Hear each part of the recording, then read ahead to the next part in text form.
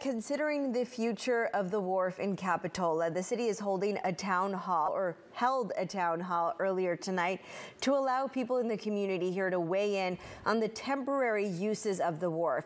KION's Austin Castro tells us how the city has already been flooded with ideas. Some say that they want the city to find a balance between the temporary and the permanent at the wharf.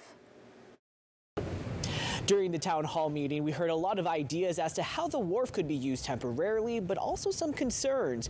Those ideas include potential new food, retail, and entertainment to be placed on the wharf, but at the same time, there were also some worries as to how that would impact existing Capitola businesses, such as those located here in the Capitola Village. The wharf is extremely special not only to Capitola residents, but to the Santa Cruz region. The city of Capitola brought the community together for a town hall Tuesday night. They're looking to see what temporary uses the public wants for the Capitola wharf while the city finalizes its long-term plans. We put out a survey in early April. We got over 1,000 responses from the public.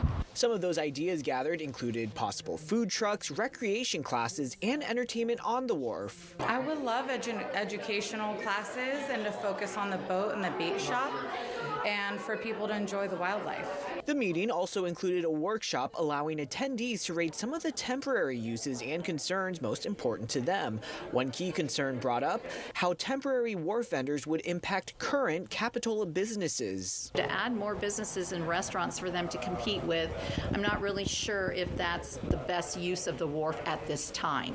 Not saying further down the line it might not be an option, but maybe not currently. These temporary plans are scheduled to take place from fall 2024 to fall 2025. Given that time frame, I also asked the city about how severe winter weather and climate change could impact plans. We're definitely going to be looking at mobile improvements that can be moved off the wharf during storms. Now, I did also ask the city of Capitola how much all of this will cost. At this point, they say they don't currently have an estimate, but they are working to keep costs low and keep everything with this project mobile. Reporting in Capitola, Austin Castro, KION News Channel 46. Well, we also know that the issue is going to be brought up again at a city council meeting that's scheduled for May 9th for the coastal development permits out there.